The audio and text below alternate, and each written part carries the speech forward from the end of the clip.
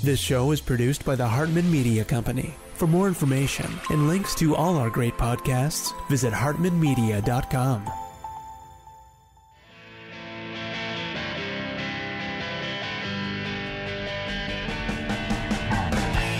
Welcome to the Young Wealth Show, where you'll truly learn how to make, spend, and invest money for an awesome life. Get the real-life stuff that wasn't part of your school curriculum. Young Wealth gives you innovative new ways of dealing with your finances, as well as the skills and tools you're going to need to survive and be successful out on your own. Let the Young Wealth Show be your GPS to take you from clueless to clued in. Here's your host, Jason Hartman, with Young Wealth. Thanks for joining us. Thomas, our in-house economist, is here with us, and he has so thoughtfully put together a list of the top 10 things for the last decade. Yes, we're in a new year, and we're seeing all these year-end reviews in the news media and decade reviews, because we are in a new decade, of course. Of course, we had a lot of unrest in the Middle East, Iran, just thanks to Twitter for exposing that. If Twitter wasn't there, that would have been a lot less apparent as to what was really going on in the news. Of course, the Arab Spring, that happened just as I had canceled my cable TV subscription and I was going unplugged. I figured I'm just going to have internet only. There was a lot to see on TV after that. I missed a lot of that because it's not the same as when you log in nowadays, almost 10 years later. Now you can see most of that stuff online, but back then you couldn't. Ireland and Greece, we know those economies suffered some big things. The BP oil spill, remember Julian Assange and WikiLeaks. Osama bin Laden was killed, or if you're a conspiracy theorist, maybe he wasn't. There was Japan's terrible tsunami and the Fukushima disaster. There was Occupy Wall Street movement. Steve Jobs passed away. Facebook had their IPO, and that was widely criticized as to how they did that. We talked about it on the show. It's nice when you have a show that's been running for almost 15 years, right? Because we covered most of these issues. Obama was reelected, Putin as well, and hey, Putin's election, I don't know about that. Obama's probably much more legit. Hurricane Sandy, Syrian civil war, Sandy Hook, Boston Marathon bombing, Black Lives Matter, Xi Jinping elected, Edward Snowden. We had a lot of sort of whistleblower people in the past decade, right? We had Julian Assange and Edward Snowden. We had another one. Maybe we'll get to him, now her, Chelsea Manning, in a moment. Bitcoin was a big deal over the last decade. Twitter, cannabis, the legalization in many states and probably soon to come nationally. Attitudes on that have certainly changed. North Korea, always in the news. ISIS, Michael Brown, gay marriage, Charlie Hebdo attack in France, Alibaba's IPO, Volkswagen emissions scandal. Remember how they were lying about their emissions? Church attack, Brexit. We're still talking about that one. The Tesla Model 3, the NFL players kneeling or not kneeling. And then there's Elizabeth Holmes and Theranos, right? The iPhone X. Trump was elected, the Las Vegas shooting, which I sadly had to witness, the Me Too movement, Brett Kavanaugh, and all of that controversy surrounding his appointment to the Supreme Court, the Trump impeachment, Notre Dame Cathedral fire, the black hole, the first black hole in space ever was actually photographed. Photographs of quantum entanglement, if you're into physics and quantum physics, the trade war, or as I say, trade negotiations, the impeachment attempt still going on, the Hong Kong protests, which broke out right after I visited Hong Kong. I couldn't believe it. It's like we got out of there a week before that all started. The stock market collapse, the housing market, massive expansion in central bank, monetary printing. We thought that would lead to more inflation than it did, but hey, inflation isn't counted in any fair or legitimate means. So that's a big, big debate, obviously. Thomas, let's go through the list. Number 10, the cost of the war on terror massively increases U.S. debt levels. Your thoughts? Yeah, it started with the 9/11 attack, and then the wars in Afghanistan and Iraq. And by the end of the 2010s, debt associated with the war on terror surpassed 10 trillion. It's a big That's issue. trillion with a T. Just amazing how much it costs to deal with that type of stuff. War is a bad deal for everybody but defense contractors and central bankers. They get rich by war, and as long as war is profitable, as I've said many times, there will never be peace. So if you want to end war and you want to end government corruption, you're probably never going to do it, but just decrease the size of the government, decrease the size of the military-industrial complex, decrease the power and size of central banks, and you will decrease all these bad motivations and all this various corruption that takes place. Number 9, Hurricane Harvey. The bill for that was $180 billion. And what does that mean to real estate investors? Well, you're investing in, as I call, packaged commodities. Every time there is a war, a natural disaster, those packaged commodities have upward price pressure. And hey, by virtue of the supply chain itself, that increases the value of your real estate investments. Thomas, thoughts on Hurricane Harvey? Oh, the largest natural disaster in U.S. history, with the exception of Hurricane Katrina estimates. Texas Governor Greg Abbott went out and asked for $125 billion in federal relief. Affected 13 million people. That's big. That's very, very big. And the rebuilding is quite a chore and a very, very expensive bill. Number 8, a lot of us are forgetting about a lot of this stuff. That's why it's important to talk about it. But the Greek debt disaster, you have basically a country where they have these big social programs where people get to retire at age 50, give or take. That's completely ridiculous. Austerity measures, protests and riots still going on all around the world in so many places. But we really kind of saw the first of that related to, I guess, the debt issue in Greece. Talk to us about the Greek debt problem. And hey, thanks to Germany, they still have a country. I don't know. That could be argued, but that's my take. The German banks had the largest exposure to Greece debt. So it's no surprise to me that the Germans were able to save Greece. Their banks definitely wanted Greece to be saved. I think this is something that will come up in 2022 when a lot of the European debt issues come to a fore again. Why are they going to come to the forefront in 2022? Reissuing of debt.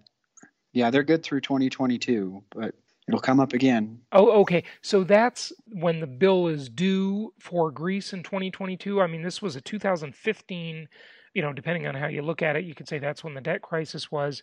And then there's going to be a whole nother problem. Now, you've got other countries in Europe on the verge of insolvency. When it's a country, it's kind of different, right? You can't say bankruptcy, insolvency the same way you can with a company or an individual.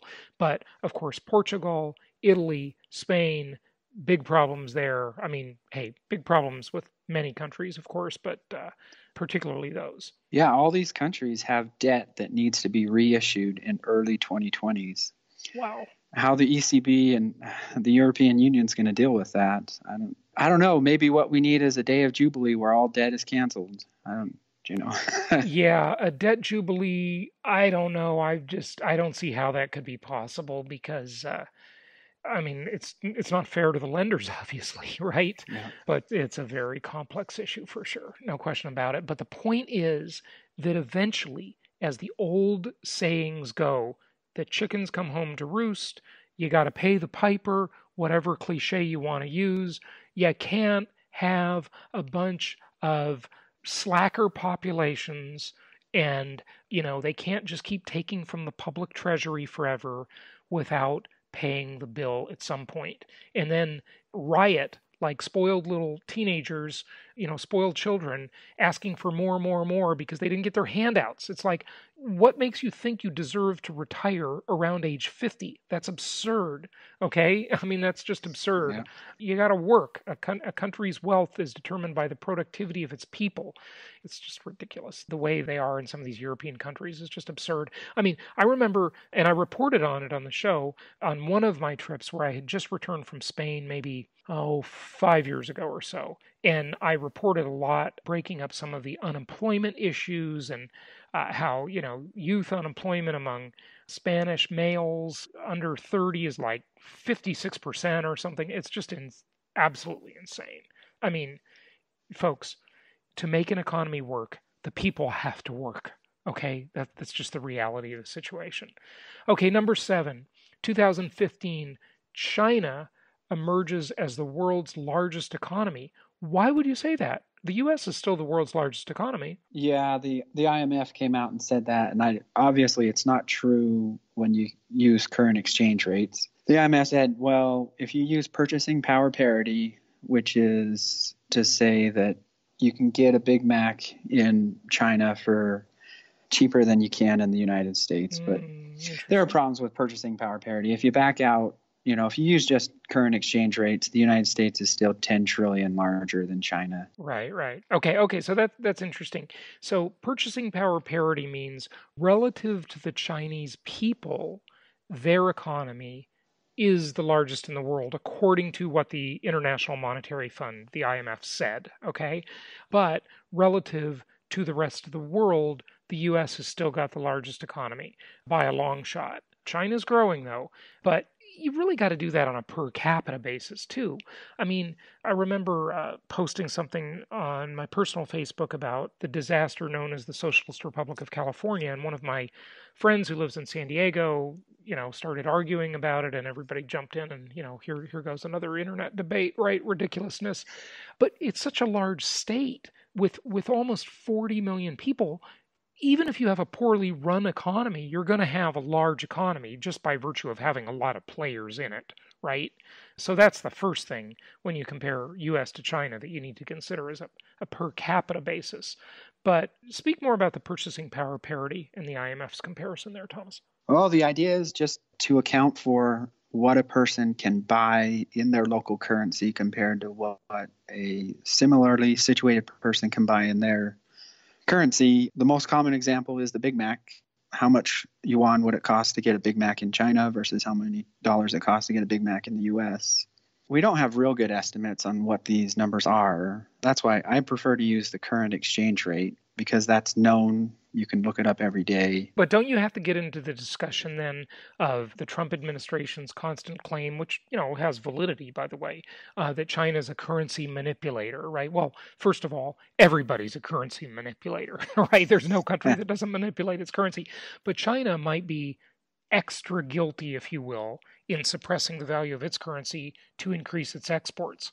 Don't you have to get into that discussion? Yeah, so the actual market exchange rate doesn't reflect what the true or natural exchange rate would be, but for meddling, that's true. China's exchange rate should at least be 20% higher than what it is now.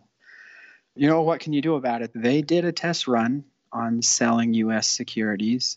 I think Chinese policymakers, this was back in 2017 when they did the trial, it didn't have a large effect on U.S. interest rates. And I think that kind of spooked Chinese policymakers, where they thought they'd have more influence than what they did. This is the problem, folks, with just doing the math. And this is the problem with all the doomsayers who are super interesting to listen to, by the way, like Jim Rickards, Peter Schiff, who's been on the show, all of them who are just doing the math.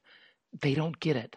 They're not looking at the macro picture. There are so many other influences, as I've talked about many times, how the U.S., since it's got the reserve currency status, the biggest brand, the biggest military, et cetera, it can just defy gravity. You can't just do the math and figure out what's going to happen, like how China wanted to influence U.S. rates more by doing that. They couldn't, because it's not just about the math, right? Of how you would logically think that you can influence rates by tampering with the treasury market, right? Yeah, it's a dangerous thing for Chinese policymakers to be looking at that. Yeah, but it's not as simple as just saying, well, supply went up and demand went down, so rates ought to go up.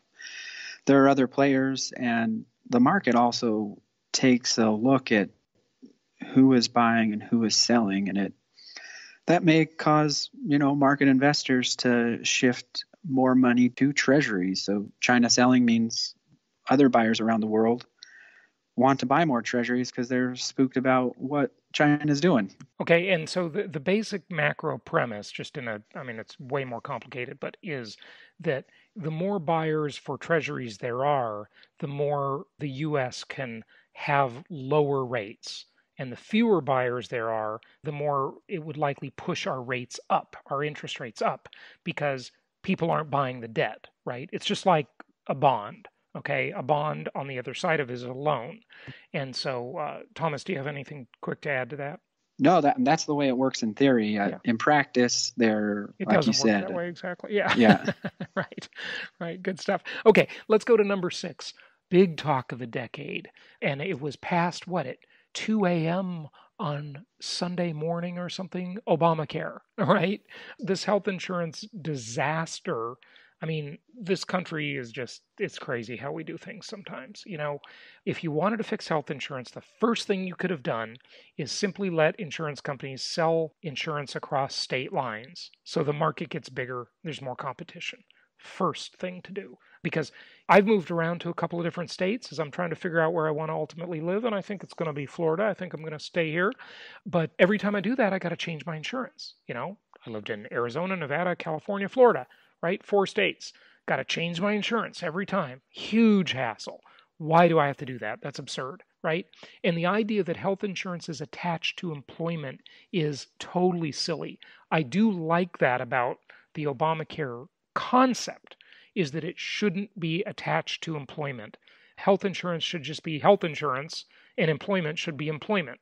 But it kind of grew up that way because employers were trying to attract better employees many, many decades ago.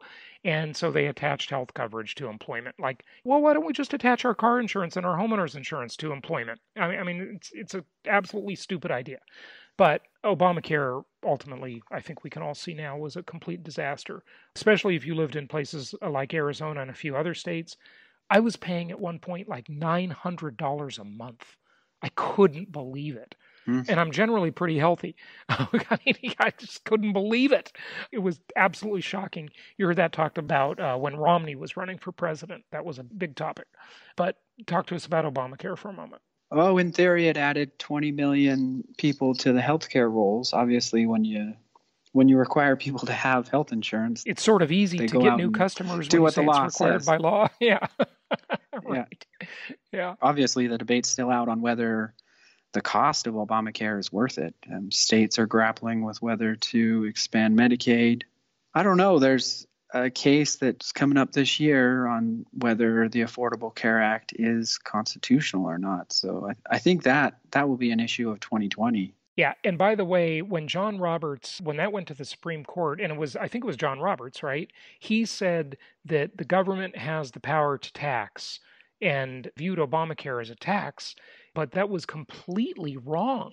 I mean, what he did was absolutely weird, because this is the government telling you how to spend your money after you've already paid taxes. That's the first time that I'm aware of that that's ever been done in the history of the country. It's not the same. If you just wanted to say, okay, well, increase taxes and give everybody free health care, that's one thing, right? And we can all argue about the fairness of taxation. But to say you're required to spend money on this after you pay your taxes, that's got to be completely unconstitutional. But hey, the Supreme Court, thanks to Roberts, upheld it. So whatever, we'll see.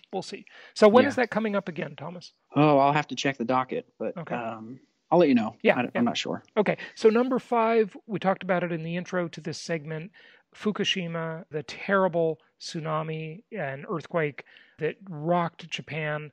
I got to tell you, I don't know if you all remember, but I was so impressed with the Japanese people.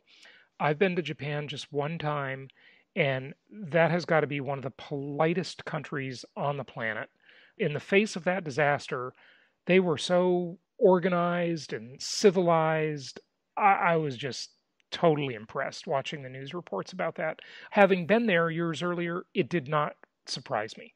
You compare that to what happened, say, in Katrina, for example, in the US, and oh my God, what a massive difference, right? But we still have, pardon the very morbid pun, fallout from the Fukushima disaster, don't we? I'm with you. It's amazing that Japan recovered so quickly. I don't know. There's a reason why the economy of Japan is one of the most advanced in the world. They definitely know how to run things. They have a good technological base that competes with anyone in the world. I got to take issue with what you just said, though. The economy of Japan, I mean, definitely, obviously, an advanced country, super impressive country with virtually no natural resources except brain power and hard work and ambition of its people. But, I mean, Japan has massive debt. I believe the highest debt levels in the developed world. How has that not been a problem yet? How are they escaping that? I mean, their economy is just a debt bubble waiting to burst, isn't it? It could be an issue of the 2020s. How are they going to get out of that? I don't know. I think the next Nobel Prize winner is going to be someone who figures out how countries can deal with the debt issues that many advanced countries are facing. Yeah, but Japan especially so. More than others. I mean, wow, their debt to GDP ratio is crazy bad. I mean, it's the worst in the developed world, so far as I know, last time I checked. I think one of the answers that people give is the day of Jubilee, like we talked about earlier. I think that's a bad solution. It sends terrible incentives to the market. But Babylon liked it. Yeah, that would be a moral crisis. I mean, we already had enough of one in the Great Recession when all the people with the biggest debt got all the bailouts, including me, by the way. And that's why I recommend that you have all that debt, because it's a great deal. I philosophically hate the whole thing, but our philosophy has always been a practical one here on the show. That is, look, you can argue about all this bad stuff governments and central banks do all you want, but at the end of the day, you better align your interest with theirs, and because they're just too powerful, and you're not gonna change it. Now, this is outside of the decade we're talking about, but 2008, all of the bailouts, really trillions of dollars in bailouts, almost 3 trillion, I believe. Thomas, what say you about that's really what was right on the post-financial crisis? I think in terms of personality, the one thing I think of about that period is, boy, Hank Paulson, he is a bull. And Ben Bernanke, he kind of just went along with what Hank Paulson wanted. Personalities matter, and his footprint is felt along this bailout line. You're talking about former Treasury Secretary Hank Paulson now, right? Not Ben Bernanke, right? Yeah. No, I'm talking about Paulson, yeah. Yeah, there's an interesting documentary about Paulson on Netflix. It's called Hank, I think. Watch it if you want to know about that guy. He's an interesting character for sure. Former Goldman Sachs, I believe, CEO. And, of course, you got to work for Goldman Sachs to get a big job in government. How does that happen? No, there's no conflict of interest here, by the way. Yeah. If you could think of some of the worst charts ever from the decade, this is 2008. Well, started in 2008 and it went through 2010. That's why I included it. But, Christine Romer, then chairman of the Council of Economic Advisors, came out and said the bailout package would save millions. She said 2.3 million jobs, and that the unemployment would avoid surpassing 6%. And that clearly turned out to be wrong. That didn't work. Thomas, something interesting, and I reported this on the show years ago, but I was a lobbyist for one day. And I went with a group of real estate investors to Capitol Hill. And I talked about this on a prior episode, of course. And I went with this group. We spent a day in Capitol Hill. We went to Arlen Specter's office. We went to Dianne Feinstein's office. We went to Nancy Pelosi's office. I ran into a bunch of famous politicians that we all know. It was interesting. We would pitch them on things. And I was thinking, if I was a real lobbyist, I'd probably have like a bag of money or season tickets to the best seats at some sporting events or the opera opening night or whatever with me to hand to them. Uh, you know, but I just had an idea. I just pitched my ideas, and those don't get much play. But obviously, somehow these politicians, they all enter government being just normal middle class people, it seems like, and then they get fabulously rich over the course of a decade or two in office. That's why we need term limits, folks. We need term limits. But there's so much malinvestment and so much corruption and crony capitalism. It's absolutely pathetic, but it is the way it is. If you want to lessen that, make government smaller. That's the first thing you do. Go ahead, Thomas. Oh, I wish I had been with you. I bet that was fascinating. It was really interesting to be a lobbyist for a day. Yeah. But anything more on the bailouts?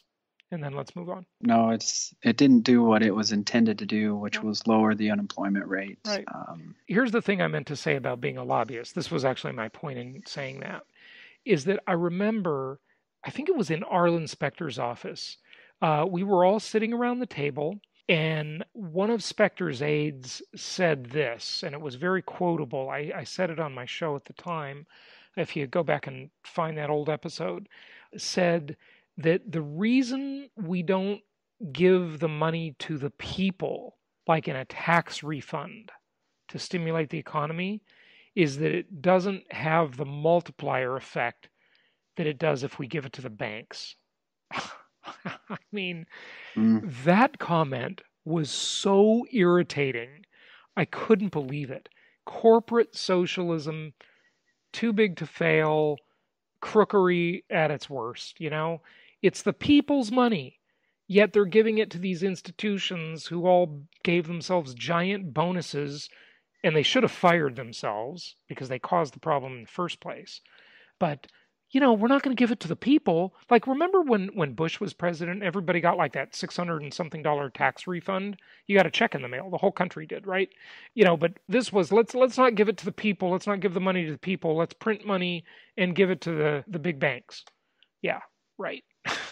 That didn't work either, obviously. I don't know what to say.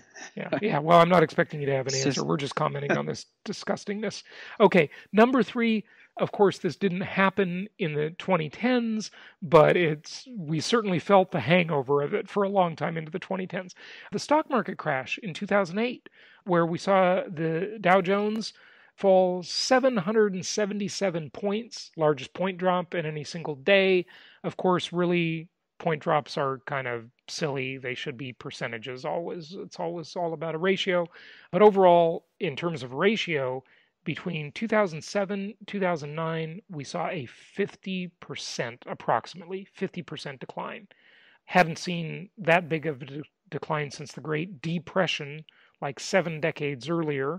That was really the start of the Great Recession, right? Yeah, I think it's amazing how one day the market can have such a positive view, and then on the flip of a dime, it flips directions. Yeah. 2020 we'll probably see. This is just my opinion, but I'm guessing that's all we expect is your opinion. Fire it away. I'm guessing we will have a big drop in 2020 in the stock market. Yeah. The Fed, it has a third view of itself now, where it views financial stability as one of its central tenets. It's new mandate, right? Not just employment and inflation. Now it's stability altogether, right? It's increasing its role. At some point, the Fed's going to say, no, we're going to let risk be there in the market. And the market won't like it, right? And I bet the market has at least a 15% drop in 2020. Corporate earnings can't keep up growing the way the PE ratio says it will. So to compare that to real estate, the PE ratio, the price to earnings ratio for stocks, is equivalent to my RV ratio for real estate investments, which means rent to value ratio. And when those rent to value ratios get really out of whack, just like when the PE ratios get really out of whack, you can expect a correction. And that has held true since I've been talking about it for the last 15 years. We've definitely seen that come true. Okay, we got to wrap it up here. But course number 2, the whole banking system of the entire planet just seized up. And this was in 2008, but it really went right into the 2010s. What say you? You know, we saw Lehman collapse, et cetera, et cetera, et cetera. There's a lot to this, obviously. The one thing I remember from that period is I wish Secretary Paulson would come out and just say he hated Lehman Brothers. He had bad blood between the leaders because one day after Paulson comes out and says no more bailouts, Lehman Brothers announces bankruptcy, and he could have bailed them out, obviously. Right. But when there's bad blood, there's bad blood, and I think he used it. He helped everybody else except Lehman. So listen, I don't believe in any bailouts, but hey, if you're going to do bailouts, stop picking winners and losers. The government should never have that kind of power. It's absolutely scary. Okay, so 2007, of course, well with us long into the 2010s, even with us now, I'd argue, is we saw the subprime mortgage meltdown, and that was really the first wave or the first domino of the Great Recession. The second one was the Wall Street domino about a year later that we just talked about. What do you say about the subprime crisis? Which, by the way, I want to again take credit for predicting. Okay.